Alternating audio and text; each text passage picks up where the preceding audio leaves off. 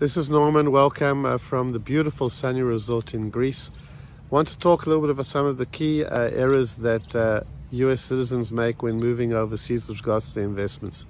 It's very, very important to emphasize that the US taxes globally, unlike other countries. And therefore, it makes sense to keep your liquid investments in the United States. Some other countries like Israel have a 10-year tax holiday for foreign investments, and there's a tax treaty which makes it not punitive. But if you invest in local mutual funds, say in the UK or Israel or elsewhere, you may pay a higher tax on them in the United States because they are foreign pooled fund vehicles. That's mutual funds, ETFs, and what have you.